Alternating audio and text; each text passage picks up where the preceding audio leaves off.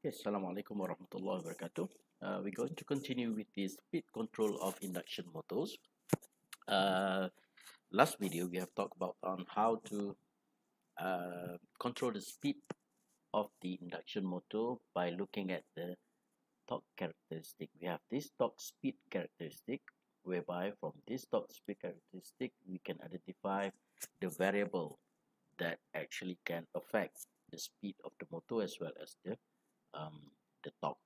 So we have looked into the armature rotor resistance control, and we have looked a few methods of injection, rotor voltage injection, and finally we stop at this controlling speed using inductance. Okay, so today and now we're going to continue with the controlling speed by adjusting the stator voltage. Let me change the setting. Right. So based on the equation below, the torque of the motor is proportional to the square of its stator voltage. So you can clearly see that if you can change, if you will be able to change this voltage, you also can change the torque rate as well as the speed here. Okay, for the same speed and frequency, a small change in motor voltage results in a relatively large change in torque. So we can have a thyristor control, uh, rectifier at the front end to control your voltage to your stator, and therefore we can control the speeds. Okay, so now we need to look at the characteristic again. So this is we have two characteristic here, two curve. The first one is by having a voltage of V1, and then we reduce the voltage to V2, or vice versa. We can increase the voltage from V2 to V1, and we know that V2 is less than V1. Okay, so what happens if we look at some of the key equation, the important equation, the slip at maximum torque. This is the slip at Tmax. Okay, so this is a slip or the speed, because we know that we can relate the slip to speed by this equation. N equals to ns, the synchronous speed, 1 minus s, is that it? Okay, so if we look at this equation, the voltage has no correction, or will not affect the slip. So if you change the voltage, it won't change the slip at maximum torque. However, if you look at this equation, the Tmax, okay, you can clearly see that the Tmax, the maximum torque, is actually affected by varying the voltage of the stator. Okay, so if you look at the figure above, shows the characteristic of the motor under voltage control. It clearly shows that the motor speed can be modestly is not really, I mean, it's not really substantiate. This is not really significant change. Can be when the voltage is altered.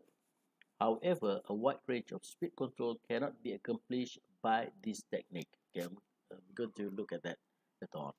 Okay. Nevertheless, it is an excellent method for reducing starting current. So if we look at the starting current, this technique will actually reduce the starting current and increasing efficiency during light load conditions. Terminal voltage cannot exceed the rated value to prevent the damage of the windings insulation. So there is a limit to how far can we increase the voltage. It must not exceed the V rating, V rate. So we have a rated voltage of induction machine, so you cannot exceed that V rate, because all the windings are actually prepared or designed based on the maximum voltage. So terminal voltage cannot exceed the rated value to prevent the damage of the windings insulation. Only suitable for, so this method is only suitable for speed reduction. If you want to reduce the speed, you reduce the voltage, then you can achieve a lower speed. Okay. Let's go back to this particular point here. It clearly shows that the motor speed can be modestly changed when the voltage is altered, whereby if you refer to this particular uh, characteristic here, so let's assume that we are at this particular V1. We have this voltage 1 here, and this is our characteristic, isn't it? Okay, so this is a plot or characteristic. So then if we just consider this constant load, this is let's say that this is a constant load. Okay, let's say we have a constant load, so thereby we have only a single value of T.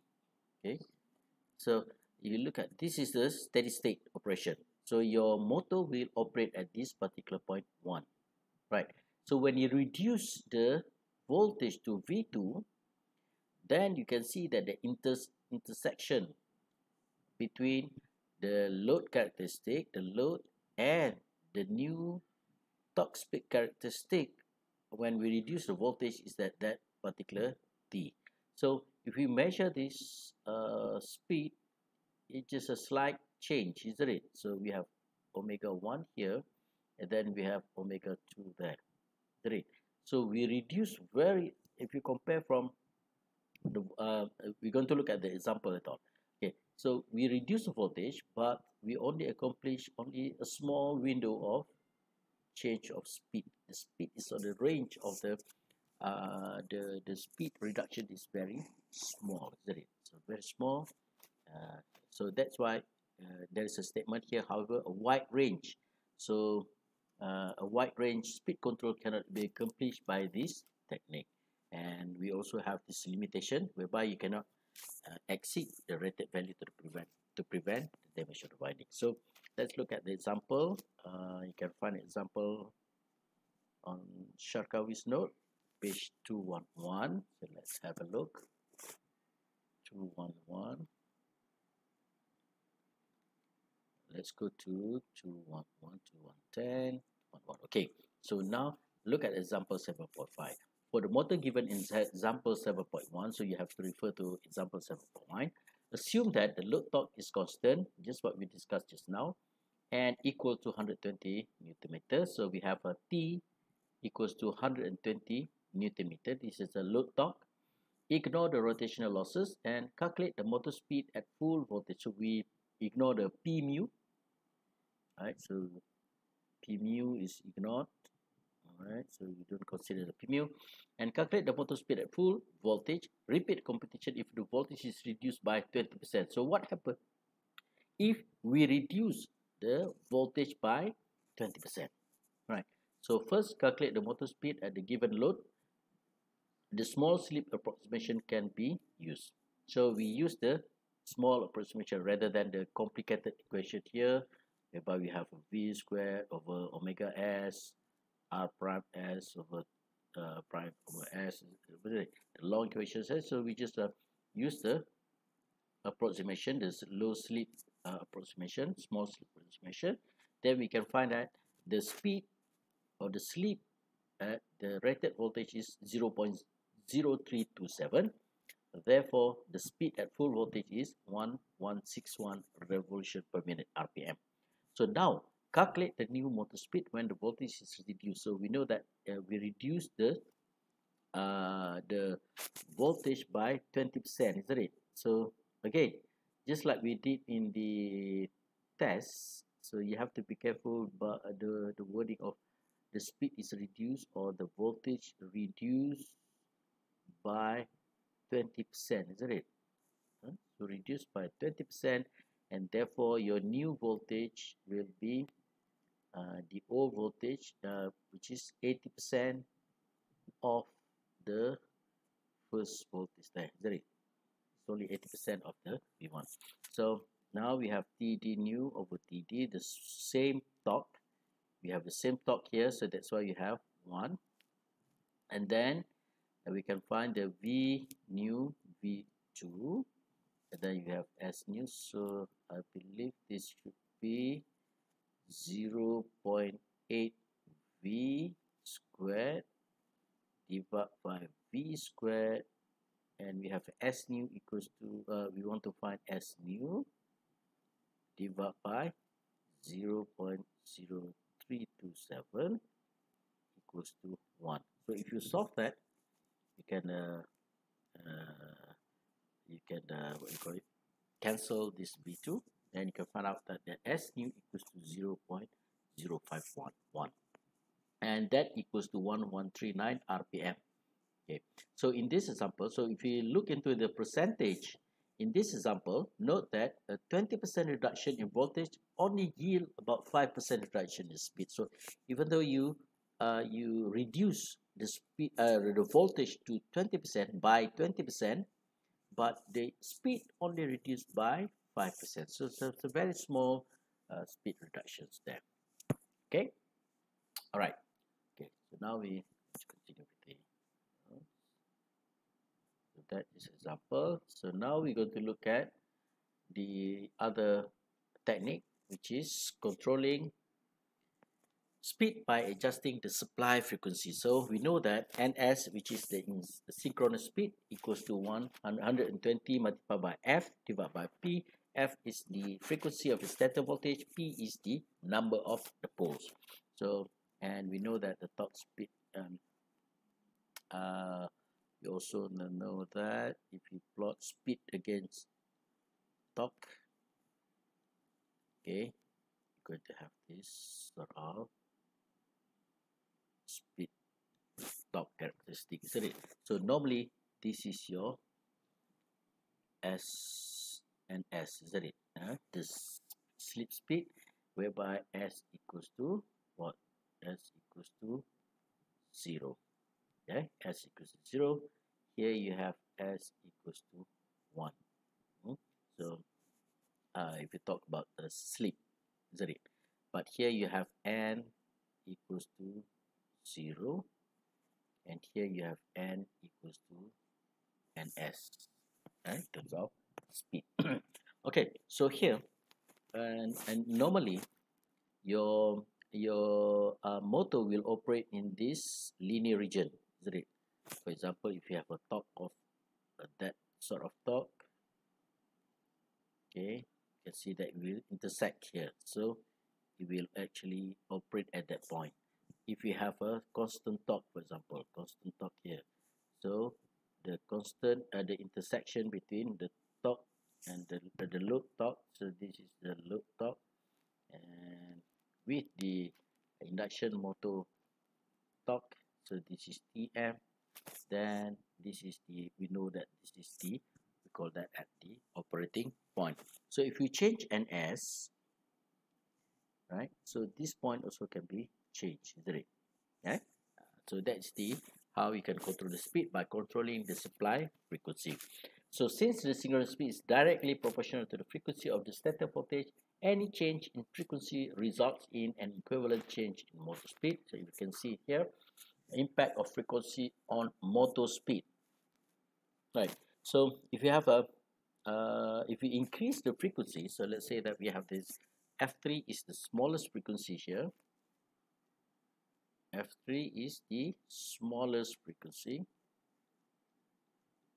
right? And then we increase the frequency, we can see that the torque now, or first the speed, okay? So if you look at the speed is increasing, the synchronous speed is increasing. So if I may, if I have for example, how can I do that? Let's say we have this torque, this load.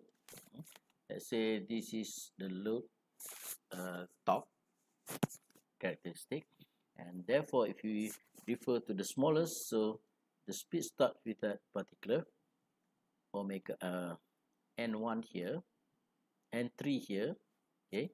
So the motor will operate at that point, and then if you increase the frequency, the motor will operate at this particular point, N2, and therefore finally if you increase to F1, then you have NT,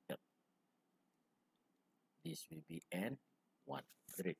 So you can see that the speed is changed, right? However, if you look at the maximum torque, Okay, the torque, the maximum torque is varying. The Tmax is changed. Uh, if we look at this, increasing the frequency will reduce the Tmax. Is that it? So this is equation.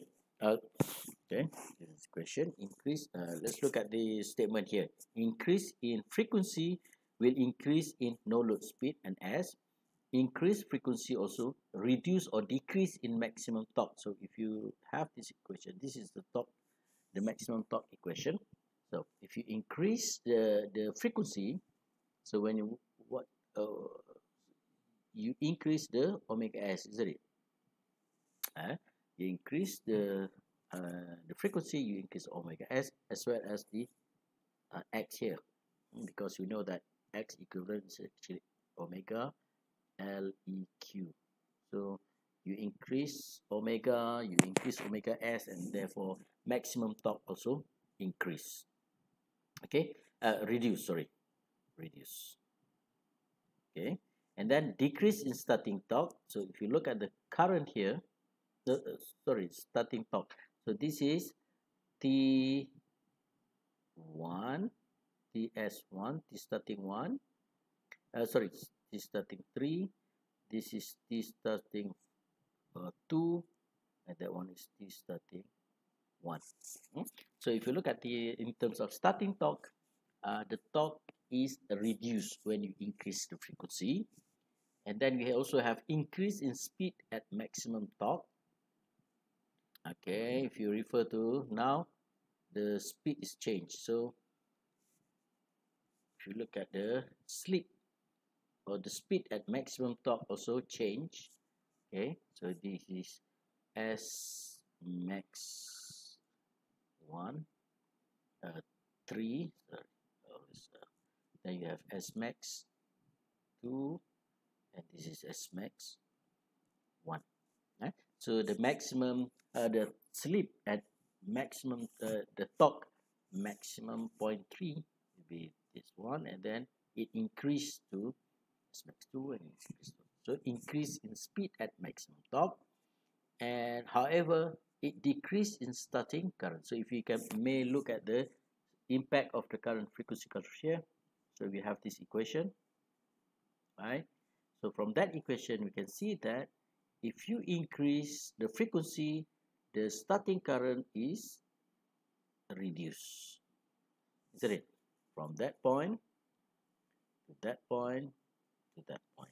So the starting current is reduced, right? From that equation here. Okay, so that is the impact of increasing frequency to the speed and the current. Now we look at the effects of excessively high frequency current, high frequency. So if we suddenly increase a very significant increase or excessively increase the frequency, we may have a problem, right? If we can consider this torque speed characteristic here, so we assume that the load torque is constant. So now we look at the torque. Let's see, this is load torque characteristic, which is a constant. This is a constant, only one value here. So I'm going to put as a T load here. It's only one value, right? So, and the motor operates initially at frequency F1. So it operates at this particular frequency. Sorry, at this initially F1, and this is the speed and the torque it operates when it intersect with the load torque. So this is the steady state operation for F1 of frequency. Now, if the frequency is suddenly reduced to F2, which is a significant reduce of the frequency, increase. If we increase significantly, there is a significant increase in the frequency, what can happen is now the speed torque characteristic move from that one, okay, to this torque speed characteristic, and in this case your maximum torque, if you look at the maximum torque at this point, is lower than the load torque, isn't it? So this is your TL and this is your Tmax. So there is no intersection. You cannot intersect this the motor torque speed characteristic with the load torque. So there is no steady state operations, and this is known as a stalling, stall condition, stalling condition, stall, and the motor will stall. It doesn't, it cannot change, it cannot rotate at this particular conditions. Yeah? In this case, no steady state operating can be achieved, and the motor eventually stalls or even operates under braking. So it can also goes under braking condition, or it just stalls, doesn't move, doesn't rotate. So how can we improve this? Is by increase the supply voltage. We know that if we change or if we increase the supply voltage, so this will increase that particular torque. So if you increase the voltage, then you can increase the characteristic here, and therefore you can see that there is a intersection now. If you look at that, this is the intersection. So your motor will operate at steady state at this particular new point here. All right, so that is the effect of excessively high frequency. And let's look at effect of excessively low frequency. So if you reduce frequency at a very significant amount of frequency, you can see that reducing supply frequency reduces speed, of course. All right, so if you reduce, then the speed reduce and increases motor current. So there is actually that it's not good, isn't it? So when you have a very low frequency, then you actually increase the motor current. So if you look at that, increases motor current, and because of that X value, because you increase that, if you reduce that, therefore I will increase, isn't it? So that is no good because you have a high current now in running in your motor. Okay, so let's look at the example Shakawis, page 216. Okay, look at the 216, 212, 14.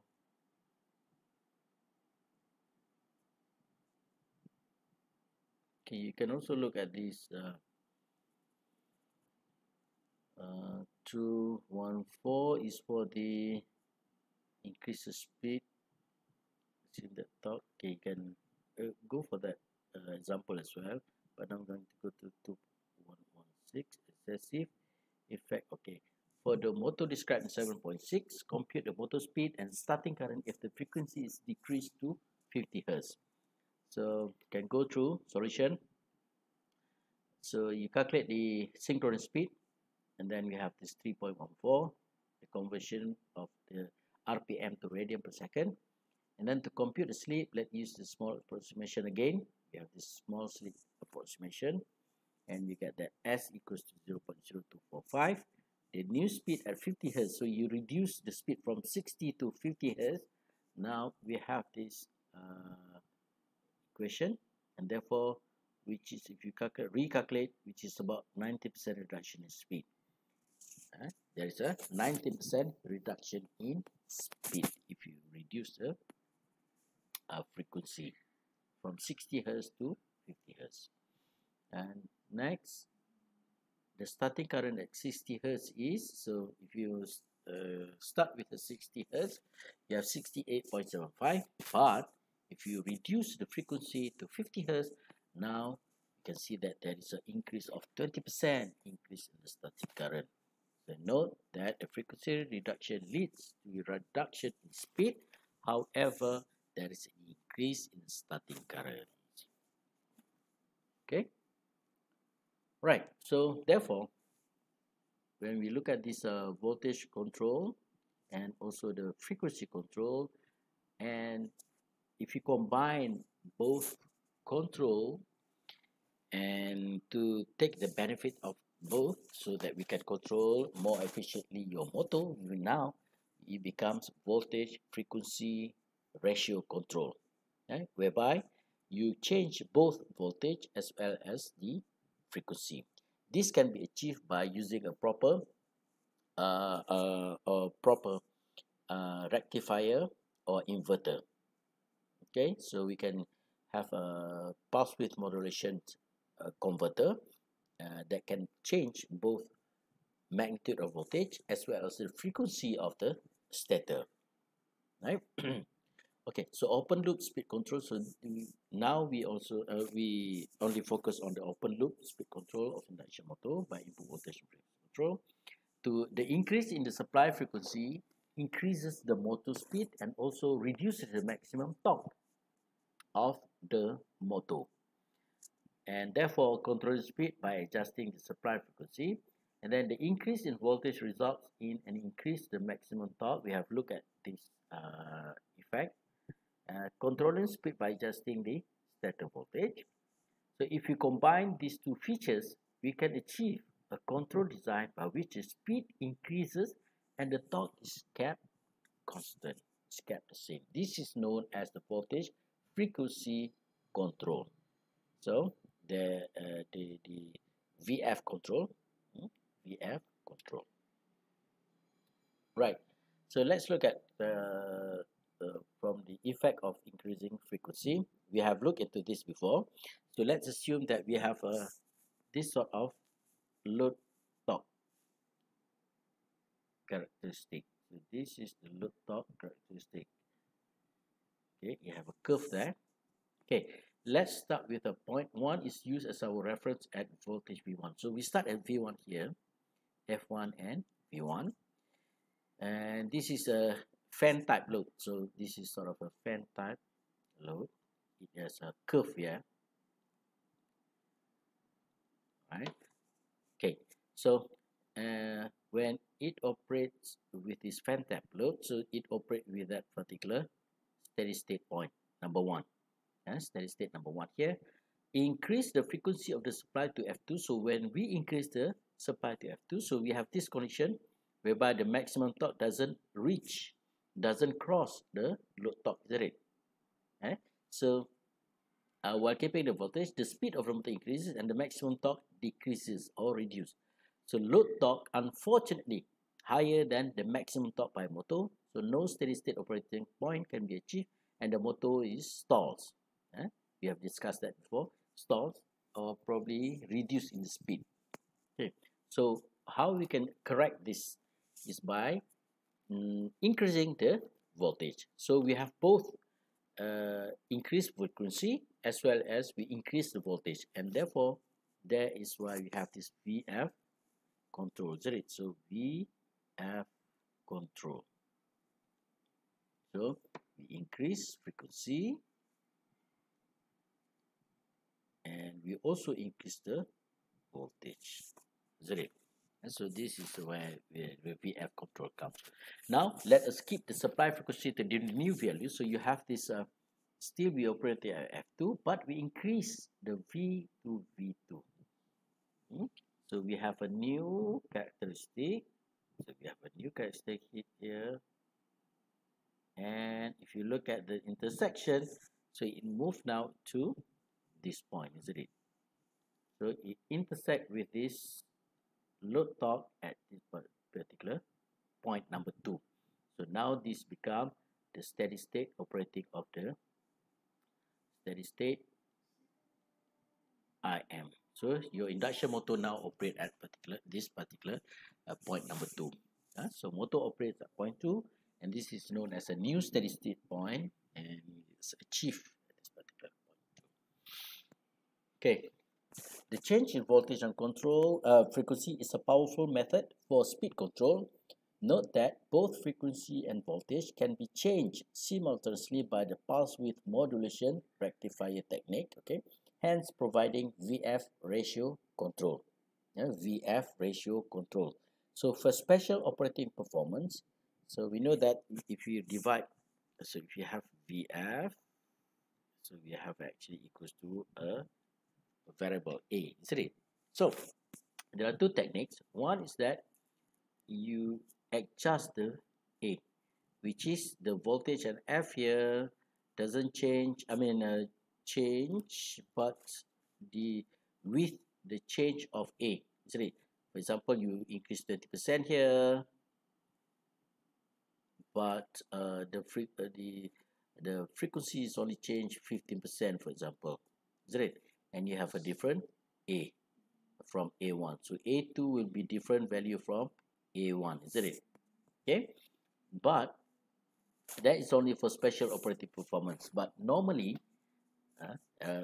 most commonly, it is a fixed voltage ratio, which is you increase 20% of V, you also need to increase 50% of need to increase 30% of current frequency here. Right? So you have a constant A2 equals to A1. Yeah? So you have a constant or fixed value of ratio between V and F. Right? And therefore, if you do that, if you look at this point, you have we call this at the constant torque operation. Okay, so if you have that, then you have a maximum toxicity max, and this is known as constant torque operation. Constant torque operation, yes, which is referred to the maximum torque. So we keep the fixed VF ratio. We also keep the T max equals at any ratio. Okay, right. So speed torque and say now let's look at the what's the benefit of having this fixed VF ratio. So this is equation, all right? So T max equals to that particular equation here, and then if you make an approximation, assume that X equivalent is higher than both these two equations here. X EQ is very large compared to R1, then you can ignore the R1, and therefore the T max equals to the speed torque, the torque speed equation on the left, V2 V squared divided by 2 omega S X equivalent. And if you replace that with a further equation here, and finally you can estimate the T max equals to Vf squared, and therefore if you fix V over F, you also fix the value of T max. And if you look at the current as well, and if you can do the same approximation, you can also have this current equation, which is described by V over Xeq, and therefore that also depends on the value of V over F. So if you fix Vf, you also fix the value of starting current. So that is the benefit of having the fixed ratio, whereby you can fix the starting current and you also can fix the maximum torque. Right. But however, again, you have to remember voltage must not exceed V on rating. Excessive voltage may cause damage to insulation of motor windings. Normally, the voltage kept below 100% of rated value. So you can have an extra 10% of the rated value. Okay, so you still can have that just not more than 110% of rated value, and you have this fixed. Okay, so let's look at the example. Okay, page 219. There you are. Okay. Repeat example 7.7 for constant VF control. The voltage frequency ratio is 480 divided by 60, so that becomes the ratio of 8. So when the frequency of the supply is reduced to 50 Hz, remember we have starting with 60 Hz. When the frequency of the supply is reduced to 50 Hz, the supply voltage should also be reduced to 400 volts to get the ratio of 8. So we want to maintain at 8. So the V nu also reduced to 400 volt. Since it depends on the supply frequency alone, the synchronous speed at 50 Hz is the same as the calculated. However, the sleep is dependent on the supply voltage given the, again, small sleep approximation here. So S equals to 0.0353. So this sleep is higher than the one calculated. The new speed at 50 Hz is 2894. Yeah? So it's a 2894. The starting current is at 60 Hz is 68.75. However, if you reduce the 50 Hz, now it reduces to 68.5%. So that shows that the starting current is almost unchanged due to the VF control. 68.75, 68.5. Okay. However, the speed is reduced, a change. Okay, we knew. All right, so that's for the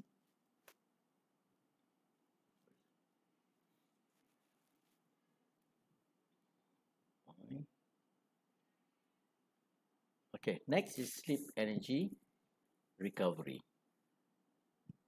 For sleep energy recovery technique, what we do is we take advantage of, we try to recover the losses that we have in the circuit in the motor.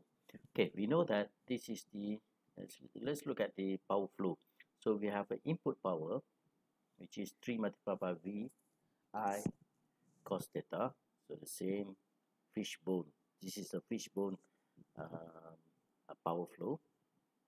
So we have an input power, and then there will be a copper loss due to the static copper loss. So it's 3 multiplied by I squared R1, and this, and also the iron loss, 3V squared over Rm, and magnetizing resistance, and this become the gap power, isn't it? The gap power, P gap, which travel from stator to the rotor, right? And this power, the rotor, we call it rotor input power, or the other name is a air gap power, PG, and this is equals to TT multiplied by omega S, and this power is actually minus the copper. We have this as a slip, we call it as slip power, which is due to the copper of the resistor, copper loss of the resistor, and that also known as a slip power, SPG. And the gap power, the rotor input power minus this loss, will become the mechanical or the developed torque. Yeah, this is the developed torque. Again, TD multiplied by omega. Right, so the developed torque, and if you minus that developed torque with a rotational loss, then that becomes the mechanical output power, which is T multiplied by omega, and that can also be shown by this fishbone diagram here. And therefore, if you look at this particular slip power, this can be manipulated, and that will actually affect the change of the speed. So how to do that? And this is where we have this sleep energy recovery method. From that sleep power, we can have a sleep energy recovery method to control the speed. Okay, so how to do that? We have to have this circuit here, whereby in the front end here we have the full wave rectifier, uncontrolled rectifier, because we use the diode D1, D3, D5, D2, D4, D6. So we have 6 diodes connected in full, we call it full bridge connection. And then we have this inductive component here, L, inductance, and we connect with a fully controlled inverter on the output side here, and that is reconnect to your voltage, 3-phase voltage here. Okay, so we reconnect that to the voltage, line voltage here, and this circuit is known as the static Scabius circuit.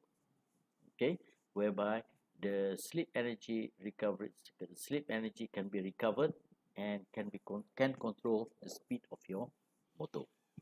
The rotor in this circuit is linked back to the stator windings via two converters, three-phase uncontrolled diode AC-DC rectifier, and we have a three-phase thyristor controlled DC to AC inverter. Right.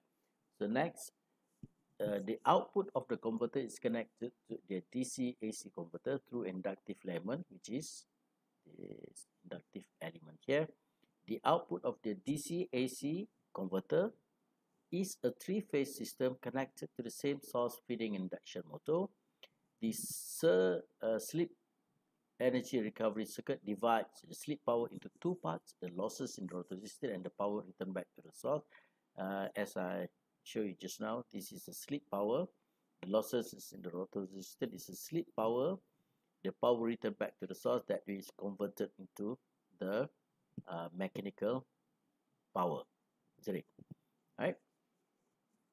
And you can look at the derivation from the Sharkawi's book, page 220. There is a few lines of derivation here before you can have this equation at the output, the last final equation, which is, and the speed of the motor can be controlled by varying the thyristor or the firing angle of the thyristor at the output side. So we have this thyristor control inverter, isn't it, on the output side. So if you change that value, we can also change the speed of the motor. So equation above shows that adjusting the triggering angle of the DC-AC converter can control the speed of the machine, and the range of alpha is from 90 degree to 180 degree. You have to operate that alpha within 90 degree to 180 degree. You cannot go below 90 degree because you can have a motor speed that will exceed the synchronous speed. This is not allowed. So you have to operate the inverter with the thyristor angle, the triggering or the firing angle of the thyristor control inverter with the alpha in the range between 90 degree to 180 degree to make this successful. Okay, so that's the overall the speed, the control of the induction motor. So next video, we're going to look at the closed loop, probably the modeling of the induction motor as well as the closed loop control of the induction machine. Thank you. Assalamualaikum warahmatullahi wabarakatuh.